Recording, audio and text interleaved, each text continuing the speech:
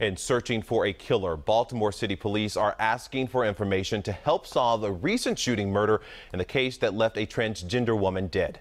WJZ is live George Solis with the latest on the murder investigation and reaction from the transgender community. George? Marcus, the victim is 32-year-old Crystal Edmonds. Police tell WJZ while they are aware sometimes the transgender community is targeted, they say it's too early in the investigation to say whether it was a motive in this killing. Baltimore City Police on the ground on the search for answers, stopping and talking to anyone after a violent shooting left one woman dead. I heard a couple of gunshots, but I didn't know this was taking place. Police telling WJZ it all went down early Friday morning in the 3600 block of Fairview Avenue. Officers arriving on scene to find 32-year-old Crystal Edmonds, a transgender woman suffering from a gunshot wound to the back of the head. She was taken to a local hospital where she later died.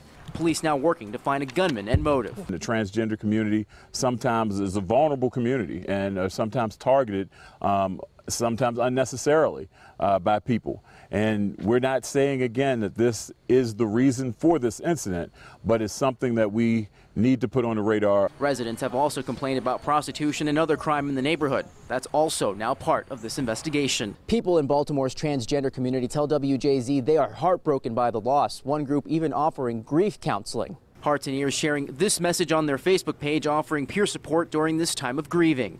Police also offering help through their LGBT liaison, Sergeant Kevin Bailey. There have been lines of communication that have been open that wasn't open before. We're moving forward, I think, definitely in the right direction.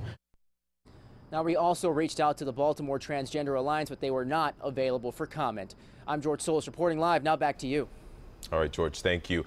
And according to advocacy groups, Glad Edmonds is the 21st transgender person killed this year.